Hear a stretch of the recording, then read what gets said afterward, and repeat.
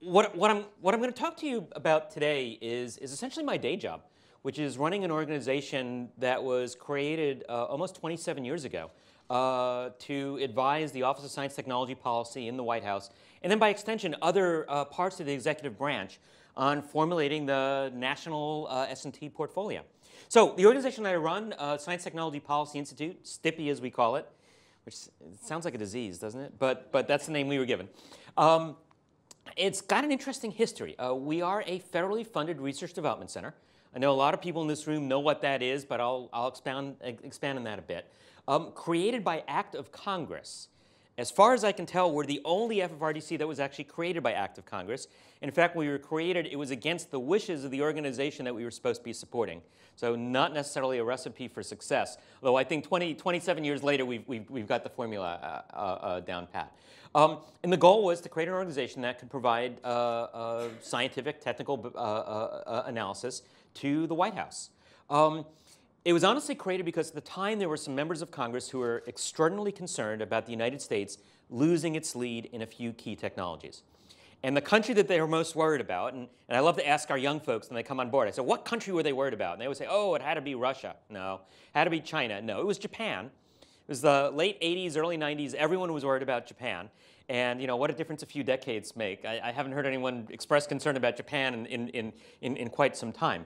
And so the idea was that there were members of Congress who thought that the White House was frankly dropping the ball and wasn't paying attention to trends in science and technology around the world. And so they created us as an FFRDC. And for those of you who aren't familiar, FFRDCs are actually an amazing construct within the federal government system.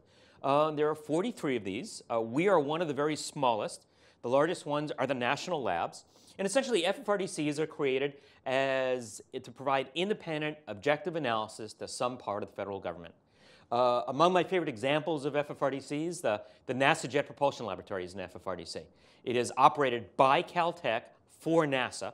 So if you meet a JPL employee, they sometimes describe themselves as NASA employees, but really, they're mostly Caltech employees who support NASA. In the same vein, we are operated by the Institute for Defense Analyses on behalf of the White House and funded, interestingly enough, through the National Science Foundation for that mission. And if we're doing that job right, we do a couple of things. One, we meet a long-term research and development need for the sponsoring agency. As I like to say, we're kind of the corporate memory for a part of the government which has a particularly high turnover rate with detailees coming in and coming out. We can do deep dives. We do independent, objective analysis. One of the things I like to say is if we do our job right, we get to tell the truth. And I'm a block across the street from the White House, so there aren't a lot of people in that AOR who can actually make that claim that we get to tell the truth. But actually, we get away with it more often than not. We're the only FFRDC that, as it is written into U.S. code, and I want to highlight that because it kind of reflects on the mission and some of the things that I'll be talking about today. So when we were created, we were created to do a couple of things. One, look at significant developments and trends in science and technology. Across the board, looking at the scope and content of federal science technology writ large, right? Analyzing the long-term strength of and development of science and technology in the United States. And then we've got some other responsibilities. We've got this wonderful catch-all, which is to carry out any function that the director of the Office of Science and Technology Policy, who is usually the president's science advisor, anything that he wants us to do, we get to do. So that's written into code. Now, of course, right now there is no director of OSTP. So we're in a little bit of a hiatus. But normally, we would be at the beck and call of the head of OSTP for those sorts of studies. Now, I'll give you a little of inside dirt. When STIPI was first created, IDA was not operating. It was operated by the RAND Corporation. And after 10 years, the White House requested a recompete. They weren't satisfied with what RAND was doing. Now, I've got a lot of friends who were at the White House at the time and who were at RAND. And essentially, they tell a very consistent story of why that wasn't working. And the reason was that RAND was actually doing exactly what was written in the legislation. And it turned out not to be all that useful for OSTP, right? There was this tendency to bring big reports and drop them on the desk, say, OK, we've now studied the health of technology across the globe. And then drop it on the desk of the president's science advisor and say, OK, what do I do with this? So, I think when IDA stepped in, and this was long before my time, but they took a much more operational view of how the organization should run. And so we do this, but we also do a lot of day-to-day analysis. Sometimes it's a one-day turnaround telephone call. A question comes in from the Oval Office, for example. Can a solar flare really wipe out the entire electric power grid as we know? Yeah, it can do that. Can an asteroid wipe out all life on the planet? Yeah, well, the answer seems to be yes, but we'll get back to you on that. So we do a fair amount of tactical as well as strategic work. But at the end of the day, I kind of distill our task down as follows, which is we address a few key questions. First, what should the nation be doing in science and technology? Second, are we investing wisely? Are we spending our precious taxpayer dollars the best way? And third, are we properly positioned for the future? And in some ways, that's the most difficult question that we get asked, and we get asked that question often. And, as I like to say, it's very easy to make predictions about the future. The challenge is to be correct. And I think everyone in this room is engaged in that sort of exercise to a certain extent, right? Why do we do this? Well, there's a lot of pressure to make sure that federal requirements, federal activities are monitored and assessed, that metrics are applied, that we know if we're spending wisely. Congress has introduced significant legislative statements to that effect. A number of organizations have looked at this. Office of Management and Budget, even as recently as 2015, issued guidance specific to the evaluation of R&D efforts. So this is a theme across the government. Other motivating policies. So in 2018, the Office of Management and Budget released Delivering Government Solutions in the 21st Century, suggesting that evaluation capabilities are an important attribute for the agencies that are funding S&T. General Accounting Office, also looking at agency-wide evaluation sort of activities, program evaluations. I was just at the General Accounting Office yesterday, and they're looking at stepping up their activities in reviewing S&T efforts across the government.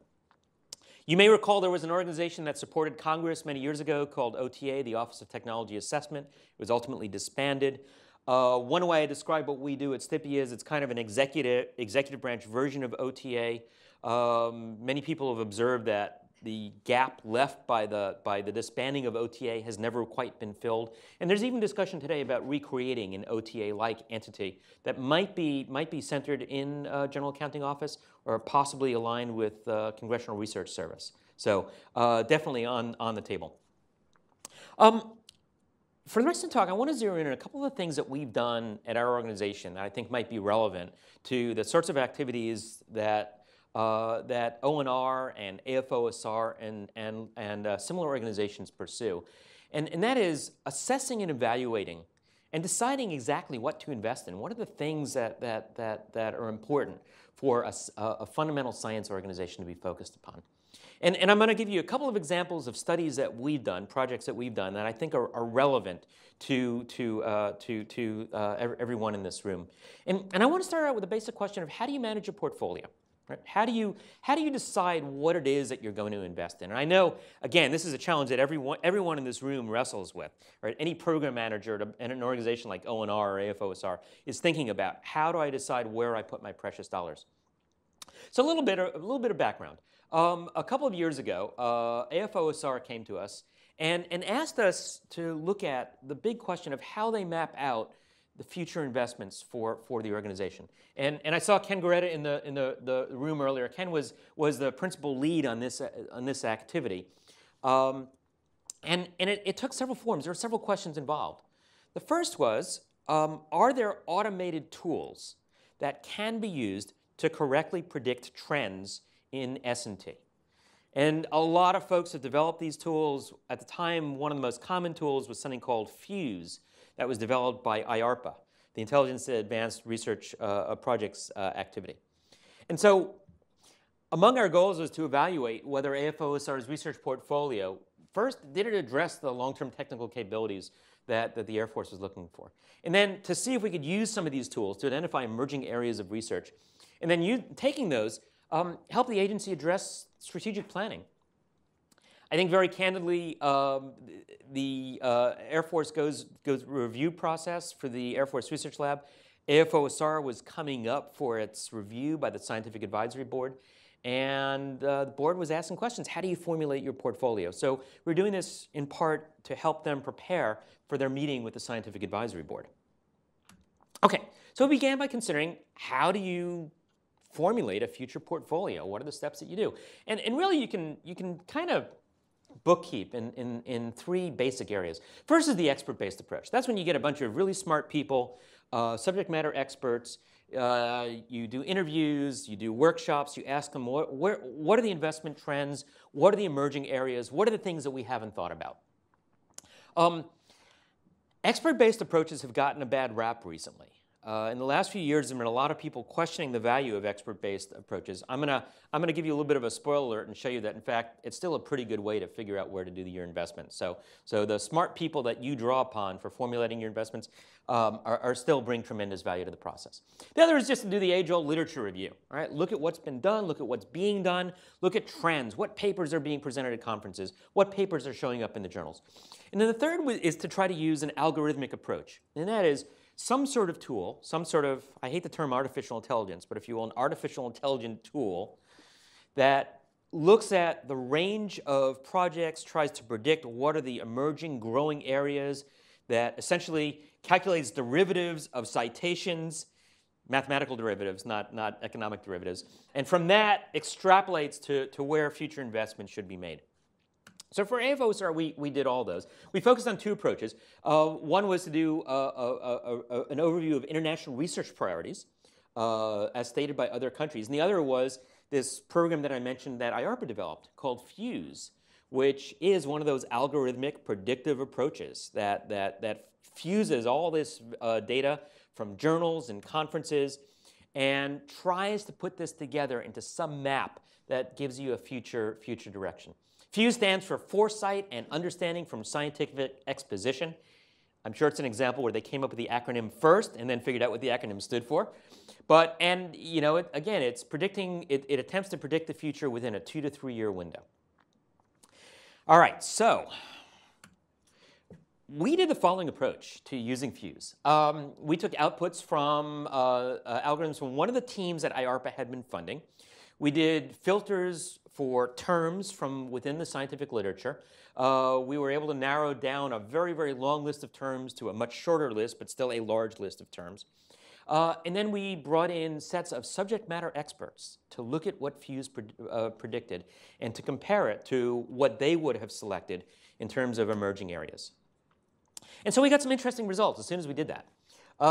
First, in one area, so we looked at the general broad area of physics for emerging areas, and FUSE gave us about 5,000 terms and then filtered it down to 141 separate terms. So a lot of those 5,000 terms had some duplication and some overlap. So get it down to 141 terms, and then we handed it to subject matter experts and said, what do you think? And the subject matter experts were basically able to sort those into 42 different areas of research.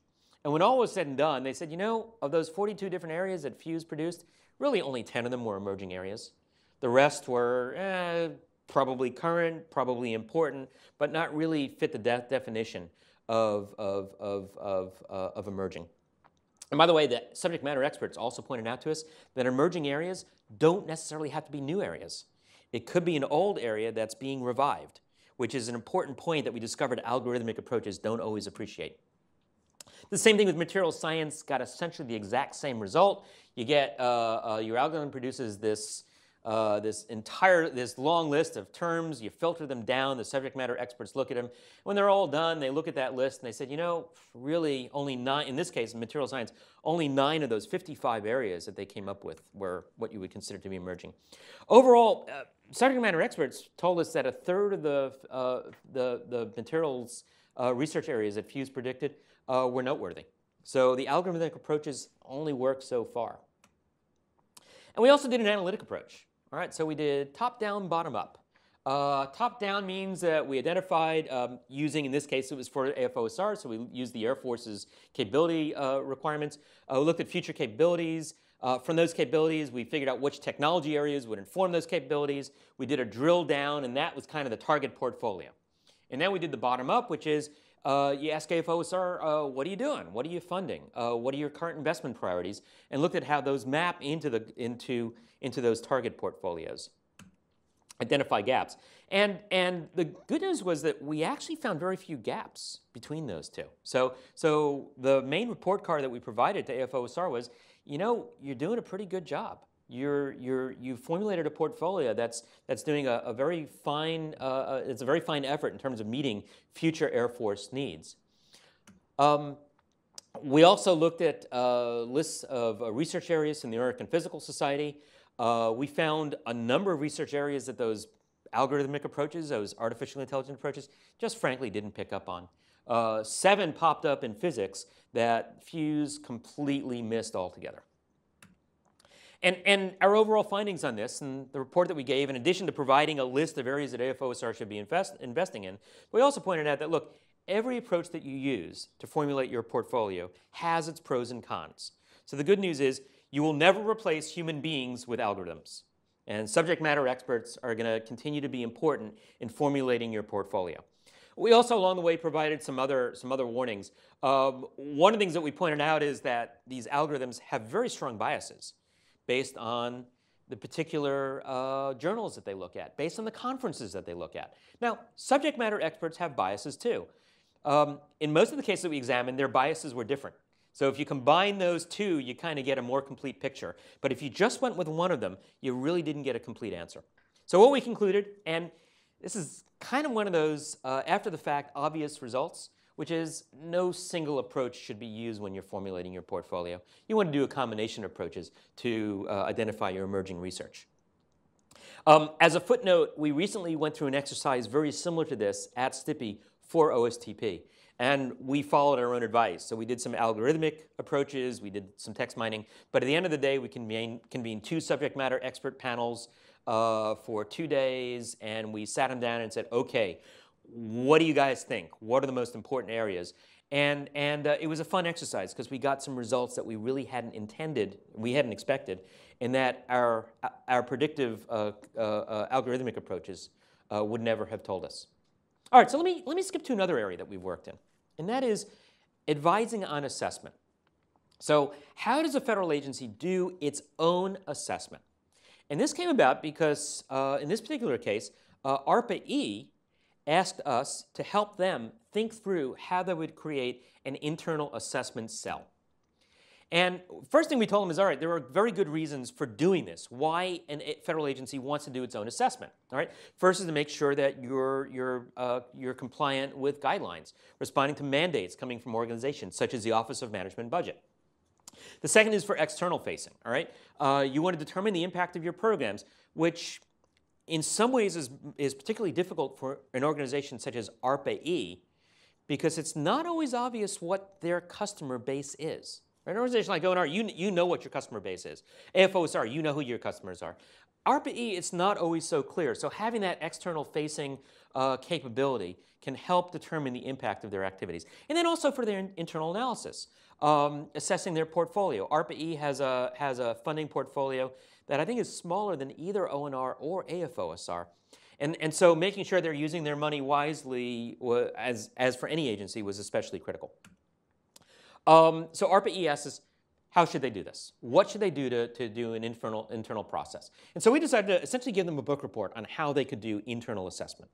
And to do that, we essentially reviewed all the approaches across the federal agencies to build a database of essentially every organization that does S&T planning. How do they do, or do they do, any sort of self-assessment? And by the way, ARPA-E was doing this not out of the goodness of their heart, but there had been a National Academy study that specifically told them they needed to do some internal assessment. So they were taking the advice to heart and trying to set up this effort. And you know, without giving away too many backroom stories, as you can imagine, there was a lot of internal discussion about how assessment should be managed within the organization. If you're in the front office, you're a fan of assessment. If you're a program manager, you might not be such a big fan of assessment. So we gave them these following research questions. First, you know, office mission, function, staffing. How do you actually do this? What are the goals? What are you hoping to get out of your assessment? What sort of data do you want to collect? What are the best practices and challenges? And so we did a review for all the federal agencies. We did some stakeholder interviews for them. We talked to people. We talked to ONR. We talked to a pretty long list. In fact, I'll show you the list of agencies we talked to. That's pretty much, I think, almost everyone who does S&T funding, we talked to them, including some of the non-standard ones. USAID, we talked to them about how they do their internal assessment. They have a very active office that does evaluation and assessment.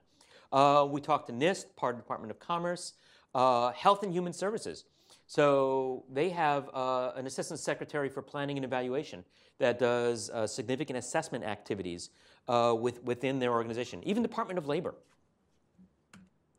And what we basically showed them was that when all is said and done, you can sort assessment functions into one of 4 different models.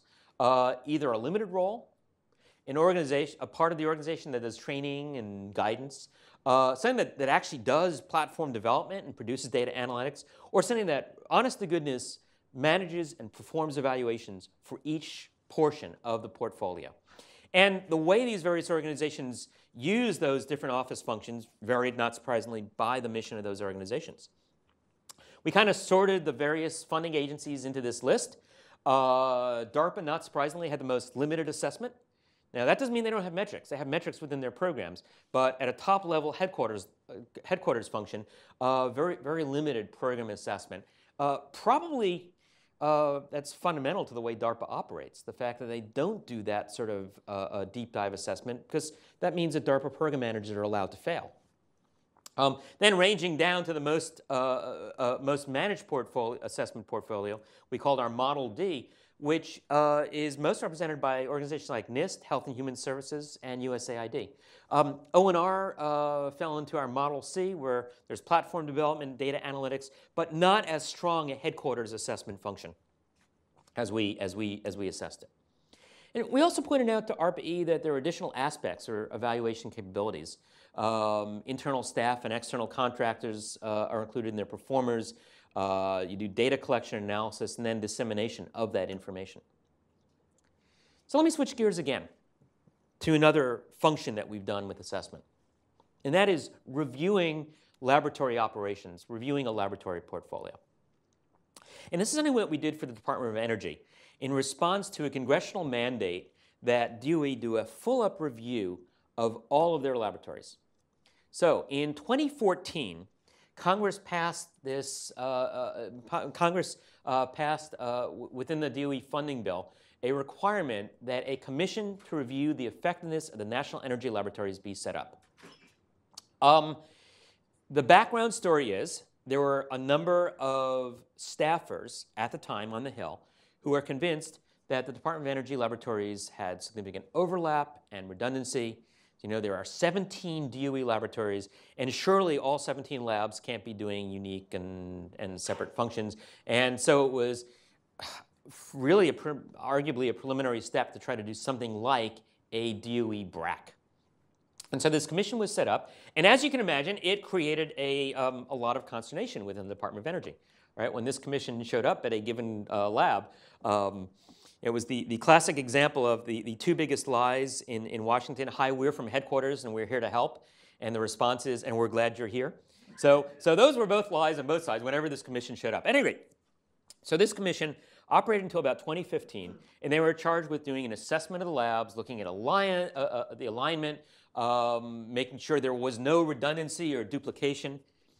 As an interesting aside, you may know the Department of Energy laboratories, some of them were actually specifically set up to provide duplication and to have some competition and redundancy, but that subtlety was lost. Also asking if, and this was one of my favorite questions, whether the labs were correctly using their internal research and development funds to meet the DOE objectives. So in some ways similar to the sorts of questions that an organization like FOSR or ONR would address. And then whether there are opportunities to more effectively use the capabilities of national labs, looking at ways to reorganize the laboratories. All right, so long list of framing questions. I won't go through all these questions, but you see they basically get at the fundamental charge of the commission, including that question number 2. People were convinced that the commission was a laboratory BRAC commission. It was not, but it was arguably the first steps that might one day lead to a laboratory BRAC commission based on their recommendations. And then the commission reached out to us to essentially do the background research, to do their planning, their scope, to do their data collection, to kind of ghostwrite the report.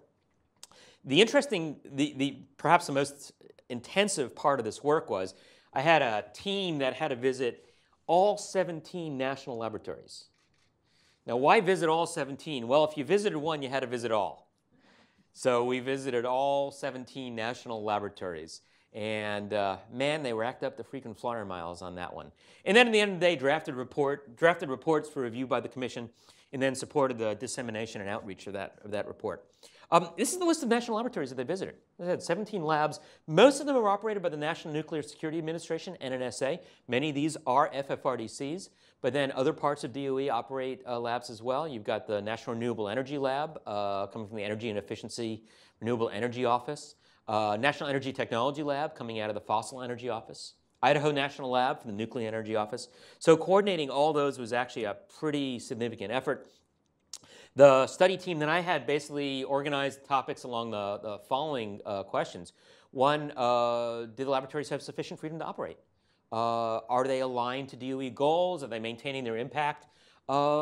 Is their management effective? Are they being efficient operations? We looked at their overhead, for example. That's been a common complaint about the DOE labs, right? Is their overhead too high? And you know, I will tell you that among the questions that we addressed, so we looked at alignment and quality. Does the DOE have processes in place to ensure appropriate alignment of their focus, right? Do they have processes in place to ensure laboratory research and development of consistent high quality? And, you know, this is a report that I think any laboratory at the end of the day would be absolutely delighted to have. Because we concluded that the DOE laboratories were in really good shape. We concluded that they're an important national asset. We showed that sometimes trust was broken, but that was when the labs weren't allowed to operate the way they were originally chartered to operate. So, and the ultimate result of this report was frankly the exact opposite, I believe, of what the original staffers were intending. Right? The report basically, and there were several congressional hearings that came out of this report. Our folks helped do those briefings. There was a one-year review that was a follow-on. And at the end of the day, the report basically showed that there was relatively little redundancy. There was relatively little repetition of work between the various laboratories. And also showed that labs were using their internal funds quite effectively. They were doing some really good science. So that's an example of a lab thinks it's going to have a bad outcome, and they actually had a really good outcome. So assessment can be a good thing. All right, let me switch gears again, kind of do a little bit of a whipsaw, and talk to you about the last evaluation I'm going to cover today, which was on something that might be near and dear to the hearts of a lot of folks in this room. And that is a review of the SMART program, which is a fellowship program run by the Department of Defense, operated out of the Office of the Secretary of Defense. And as part of the SMART program, they fund students at the bachelor's, master's, and doctoral level to pursue STEM disciplines. And one of the cornerstone features of SMART is that after those students complete their degrees, they're expected to work in a DoD laboratory. So they go to Navy labs, Army labs, Air Force labs, other parts within the Department of Defense. The neat part about this evaluation was we had access to essentially every single one of the SMART participants and past SMART participants as well.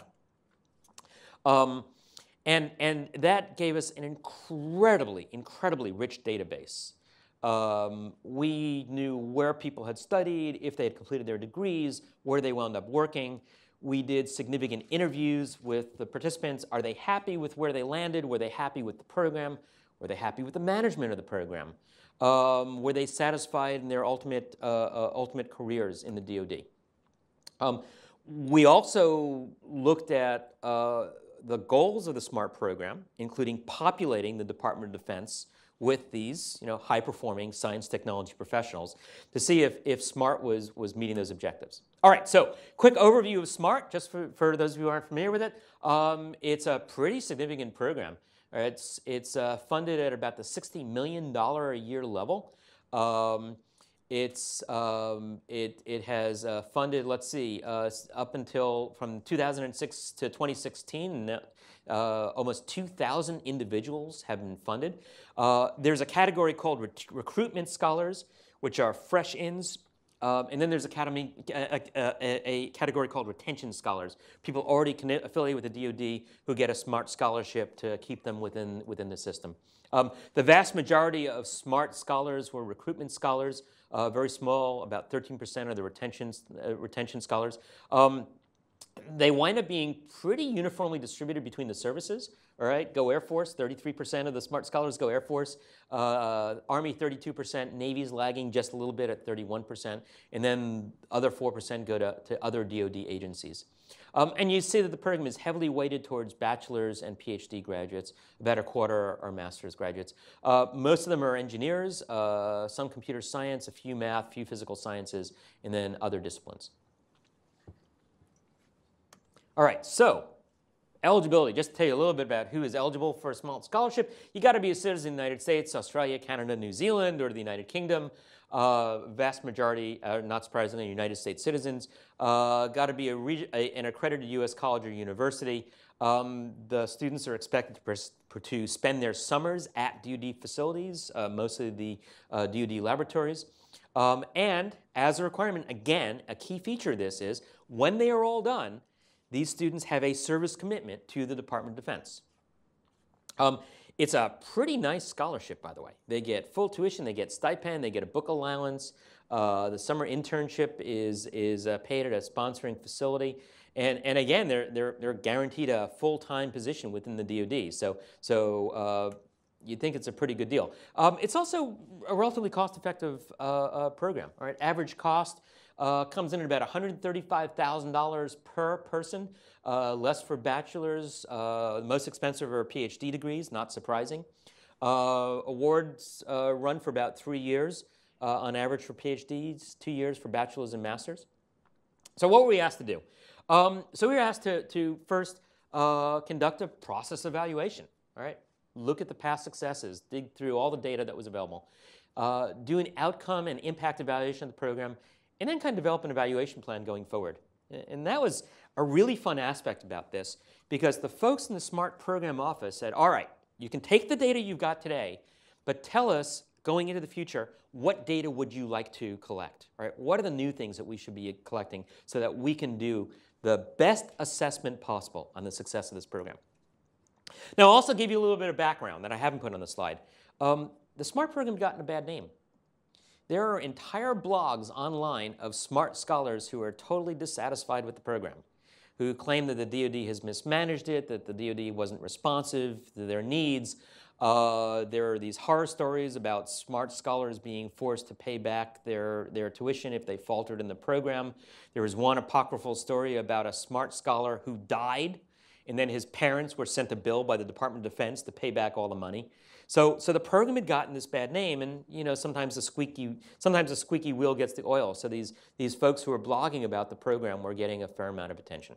So that's kind of the context, and they're complaining to members of Congress. That was getting back to OSD. So that was the desire for us to do this. All right. So in that process evaluation, first we did the following. We asked, well, what are the program goals? What are you trying to accomplish with this program?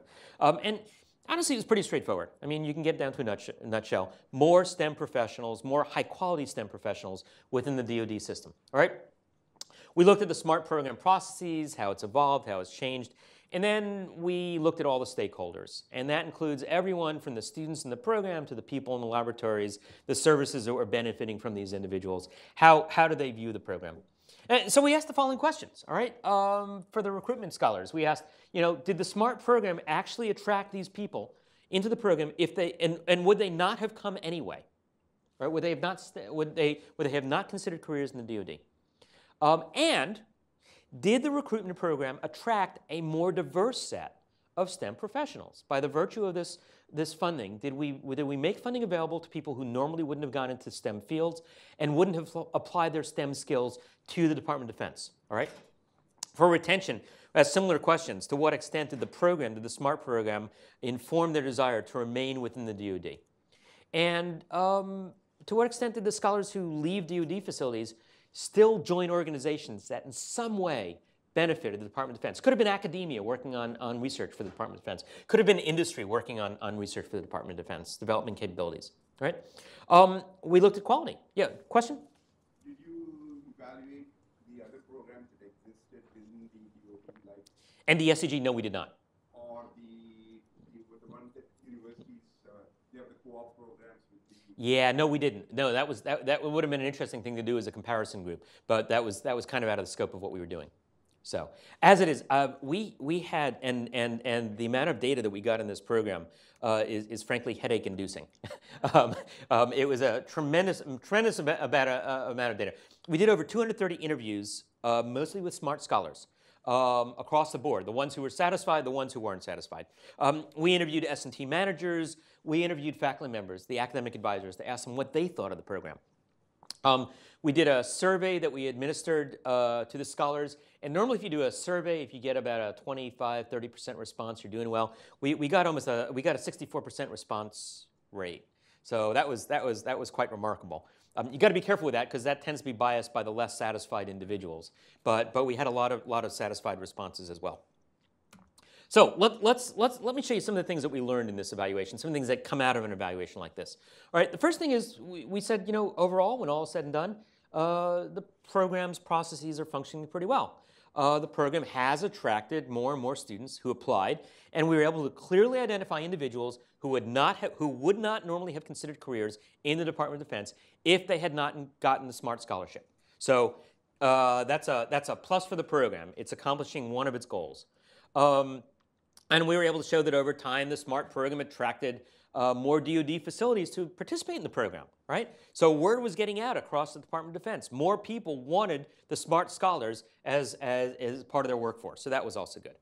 And we also showed that as word was getting out, more and more academic institutions, students from academic institutions, were participating in the SMART program. So again, that's another good thing. You're getting a more diverse set of universities that are sending their students, that are encouraging their students to apply for this program.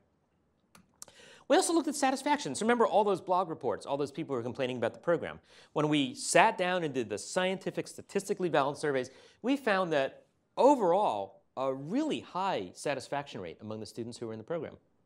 That was kind of revealing. Yeah, there were notable people. There were loud voices who were dissatisfied with the program.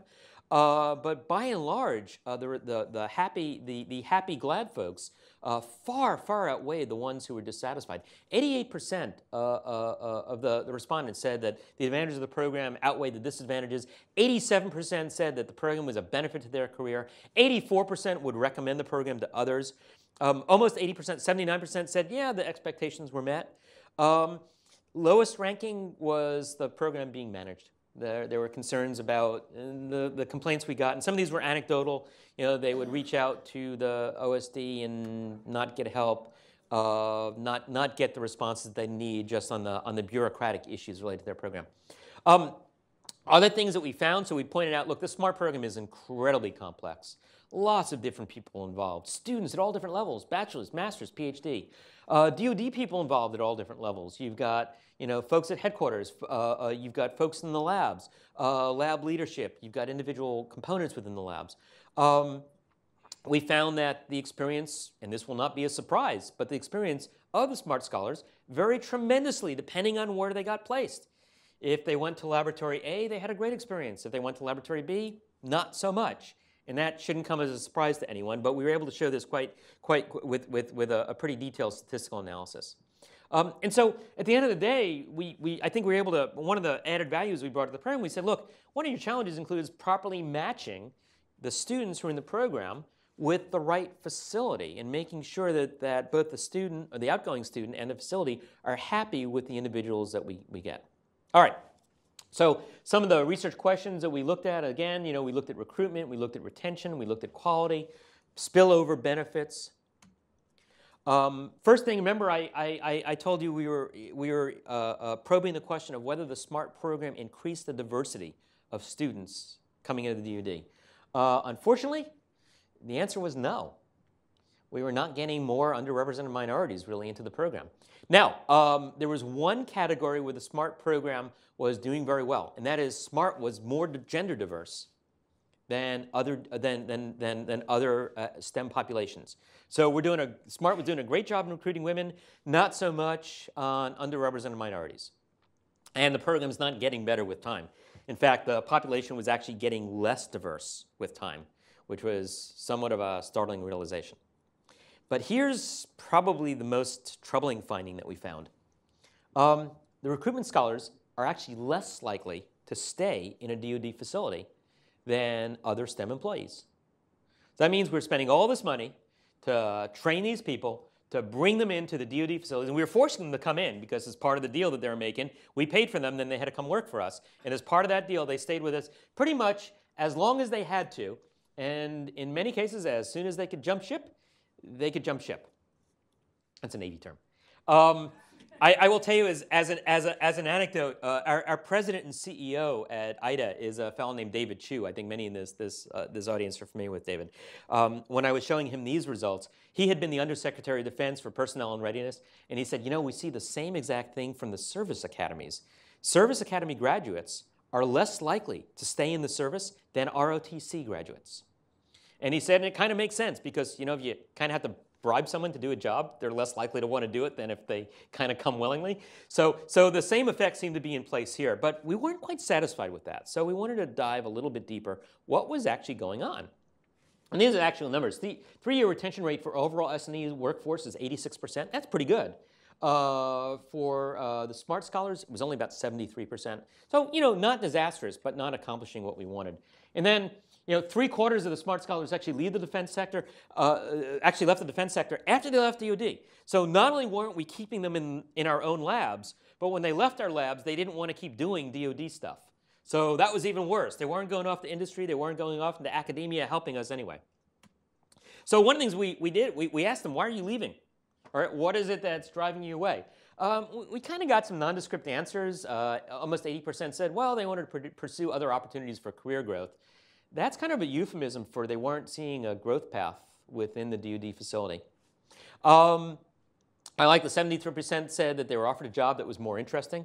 That's troubling because I think we've got some really, really cool jobs in the DoD. So again, we're not doing a good job of matching folks to what they want to do. Higher salary, that's not going to be a surprise to anyone in the room. But I'll argue that if you give them an interesting job, it's gonna overcome the salary issues. And you know, the list goes on. But when we really dove in, we made another interesting discovery. And let me jump to this. So, turns out SMART scholars were getting paid less than other S&Es. All right, on average, their starting salary was less, and they weren't doing any better as the years went by. And we thought this was interesting. So we interviewed people who were hiring SMART scholars, and we said, why are you paying them less? And you know the answer we got was, because we can. Because they have to come work for us. They signed on the dotted line. They're forced to come here. I don't need to recruit this person. They're coming anyway. So surprise, surprise, you start someone off at a lower salary, and they continue to see they've got a lower salary, and they don't stick around. And then to make things even worse, we said, okay, so how do these SMART scholars compare to the rest of the population? And all their managers said, oh, they're great. They're the equal to or better of any other population that we've got. So you've got this group of talented, really good people that we have pre-selected, that we have invested all this money in, and then they come into our facilities, and on average, we don't treat them as well, and so they leave. So what's wrong with that? We also had the speculation that when our hypothesis was that if you send someone to a SMART facility that's far from home or far from where they want to live, they're not going to be as happy. And this was the interesting one because when we mapped this out, we found this to be true. That the SMART scholars who were most likely to leave were the ones who were in places that were further from where they lived or wanted to live. And yet, when we asked SMART scholars this question, when we actually said, we actually posed the question to them, hey, what is the factor that led to your leaving? They didn't list geographic location. So one can perhaps speculate that they themselves weren't being honest or there was an implicit concern with the location without being explicitly articulated. But part of the advice that we wound up giving back to the SMART office was, hey, pay attention to where you're sending these folks. Make sure they're happy with the part of the country. If someone doesn't want to live in Dayton, Ohio, for crying out loud, don't send them to Dayton, Ohio. On the other hand, if they do want to live in Dayton, Ohio, then that's a great place to place them in a DoD facility. Some of the other things that we found as a result of this deep dive, we showed that first, the advisor was important. And again, that's almost a no-brainer. But you had to find a very special kind of advisor, an advisor who had some prior connection to a government facility or the DoD. The best advisors were the ones who were funded by places like O&R. Yeah, you're going to send a student to a Navy facility, it really helps that their advisor understands what the Navy is all about. An advisor had an emotional commitment, a willingness to contribute to national security, right? If you got an advisor who says, gee, I don't want to work on national security issues, and by the way, I have faculty colleagues who would make that claim on a regular basis. Those are not the advisors that you want advising smart scholars. And again, that seems almost obvious, but that wasn't being built into the program. And then proximity counted. You know, one of the things we suggested is if you've got faculty members, you want to have faculty members who are coming to the labs, who are engaged with the facilities where their students are being placed. All right, I'm almost at the end. I want to wrap up by just kind of zooming back out to the 30,000-foot level. All right, I've talked about a couple of assessment activities that we've done, everything from predicting where the future will go, to telling an agency how to do their own evaluations, what models they can follow, to doing a deep dive on data to figure out how well a program has worked. Just kind of back on the soapbox, a bit of an organizational advertisement. Although I've only shown you 4 projects, we do this for a pretty long list of government agencies. Homeland Security, Department, I already mentioned Department of Energy, but we do it for National Security Council, Department of Transportation, Director of National Intelligence, FAA, Department of Commerce. And very often the questions they're asking us are very similar to the questions that I've covered here. You know, how do we assess what we're doing? How do we formulate our portfolio? How do we know if we're accomplishing the goals that we've set out, that we've articulated? Let me close on this note. Why do I think this is all important? Last week I was in a meeting with the vice chairman of the Joint Chiefs, Paul Selva, a retired Air Force general. So, and he was kind of giving this overall view of world R&D spending. And there are various ways to measure the total spending on research and development around the world. Generally, we agreed that it's somewhere in the neighborhood of about $2 trillion across the entire world. The lower number, 1.9 trillion, is a number that comes out of the National Science Foundation.